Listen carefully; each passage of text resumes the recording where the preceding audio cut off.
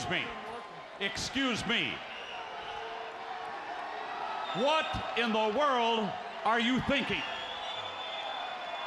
Mean Gene, the first thing you need to do is to tell these people to shut up if you want to hear what I gotta say. What up, y'all? It's KMB, the Sexy Ninja, in the place to be for Paper Saber Universe, and this is the New World Podcast. Oh my goodness! Pow in my mouth. Can't even talk. I'm so excited to talk about AEW's Collision.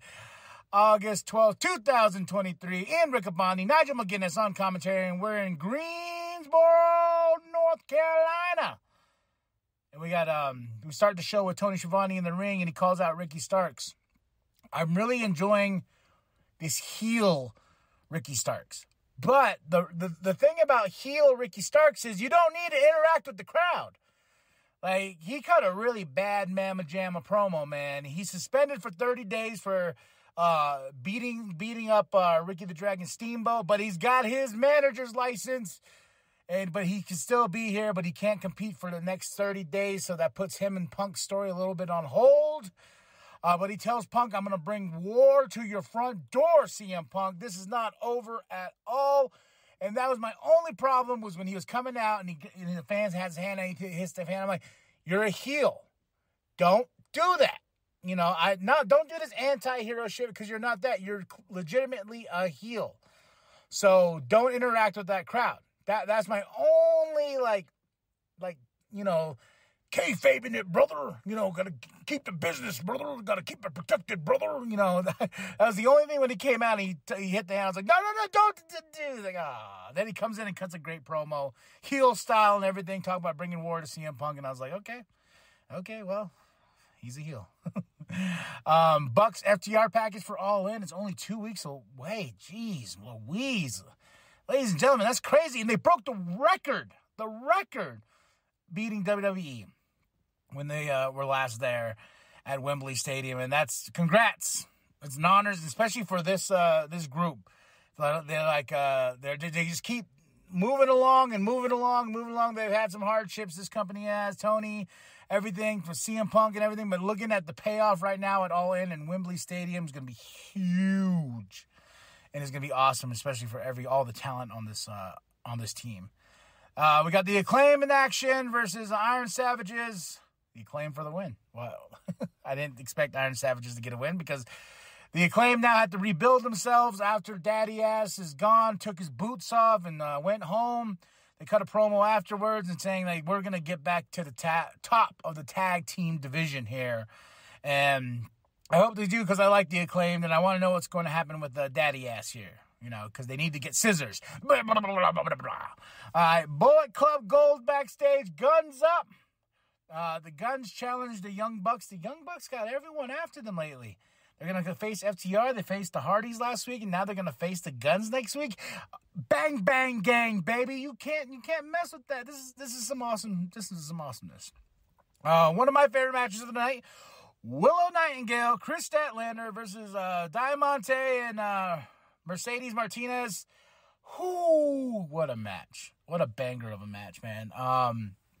Diamante and Mercedes for the win. But this was a really top tier women's tag team championship. And I'm wondering if AEW should have a women's tag team championship. But also, too, is that sort of title cursed, because WWE's been trying and just can't. But right here, Willow and Chris and Diamante and Mercedes, much love and much respect. This match was a banger. And Diamante, goddamn, she hit Willow Nightingale. Willow Nightingale rolls out. She goes, fuck you. And I'm like, whoa, bitch. I think she said bitch at the end. I was like, damn. Is there some heat there between these two? Toni Storm's backstage. I really like what Tony's doing here. I really like the fact that she's got like this robe and she's a mess. She's kind of got this Marilyn Monroe thing going on ever since she lost the championship and whatnot. You know, she's just like, she's broken just because she lost the championship to Sheeta, and she just loses it here a little bit more. And I like that she's descending into madness. Next up, Samoa Joe versus Andrew Everett. Who do you think won? Samoa Joe choked him out. He did his walkaway spot, and Andrew thought he was clever. Don't do that to Joe. You want to know why? Joe's gonna kill you. That's what Joe's going to do, and he did. Choked you out. Cuts a promo and tells Punk, like, hey, I thought you were a man eyeball, going after. He's like, I thought you were going to answer me, but I guess I have to go get the answer myself, which happens later on tonight. The TNT Championship is on the line. Luchasaurus versus Brock Anderson. But first, Christian Cage cuts a promo in the ring talking about Darby and everything and their thing and All Out. And what's crazy is, like, All In happens, then 2 weeks later, All Out happens. So there's a lot going on in those 3 weeks right there. We got Fyter Fest all next week, Fight for the Fallen. So it's a lot. And what's nice, what's crazy is, too, is, like, I started really following AEW, like, religiously before the Full Gear pay-per-view. Yeah, that was before Full Gear, so that's around November. And so now I'm experiencing all these things. I know about Fyter Fest. I know about this. Like I said, before I started, like, actually covering AEW hardcore, it was one of those things where I would peek in every once in a while. I didn't know what was going on, but I peeked in. But now it's crazy. Like, now I'm here at Fyter Fest. Now I'm here at Fight for the Fallen. I'm here for all these shows you hear about. Winter is coming and whatnot. So it's pretty freaking cool, in my opinion. But Arn is back. He comes out and he's like, hey, I'm kind of a legend here, and this is my son. And I gotta say, man, looking at Arn and looking at Brock, I was like, fuck, it's like the de-aging program in front of us, but it's not. That's his son. That's crazy, man. So it sets up Luchasaurus and Brock, and Luchasaurus for the win. But here comes Darby. Darby's like, hey, look here, bitch, I'm coming after you. Then he's going to face Christian Cage next week on Dynamite. And he's going to face Luchasaurus at All Out for that TNT Championship. And Darby says he's going to put some respect back on it.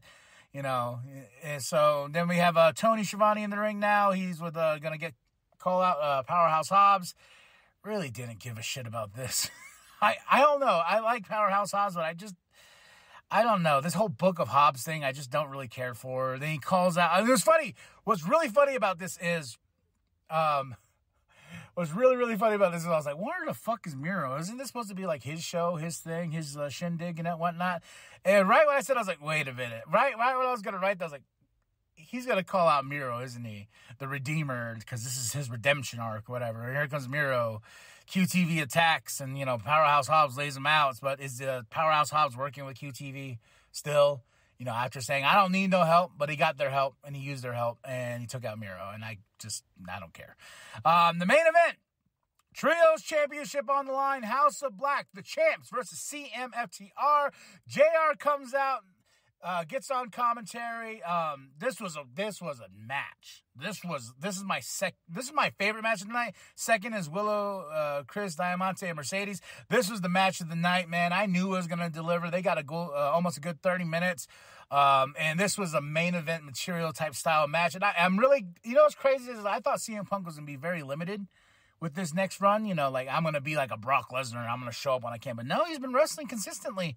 And, he's doing the damn thing, and he's looking better each and every time. I remember when he first came back and had his first match, man, I was very critical of it because it did not look good. But, man, I got to say, with the second run, he's like CM Punk 3.0 because he already tried 2.0, but now in 3.0 for CM Punk.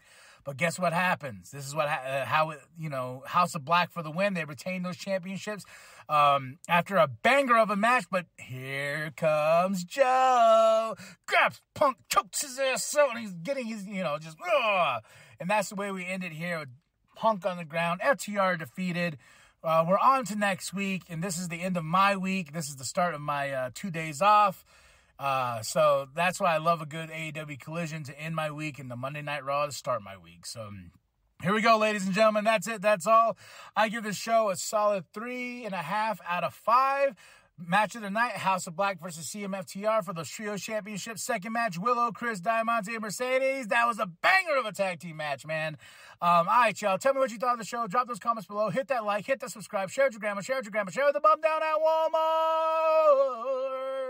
Go to ProWrestlingTees.com/New World Podcast and get yourself that sweet nWp logo created by Penta X. Nothing but love and respect. It's got some new music coming out soon. You can go follow him on the social medias. Just show Penta X some love, and that's it. That's all. I am KMB the Sexy Ninja, and remember that the New World Podcast is for life, brother. But now, punker, I'm going to convince you. And what is that?